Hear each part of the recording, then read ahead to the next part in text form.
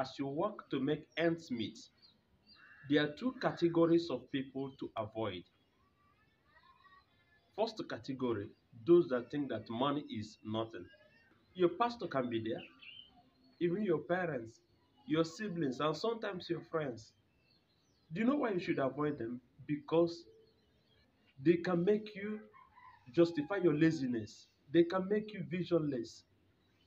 And at the end of the day, you start regretting when you notice that you have not achieved anything here on earth.